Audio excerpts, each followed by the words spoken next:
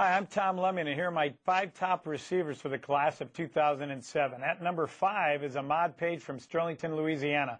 This guy may be skinny, but he's exceptionally explosive, runs at 10,500 meters, and he's also tough. He can run through arm tackles and has all-the-way kind of speed. At number 4, we got Greg Little from Durham, North Carolina.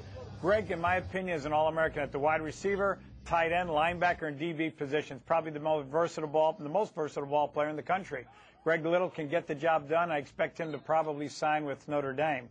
At number 3, we got Niles Paul. A lot of people think maybe safety, maybe linebacker. I think wide receiver. He's got great hands.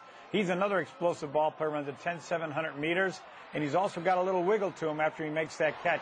Billy Callahan of Nebraska has got himself a great ball player in Niles Paul.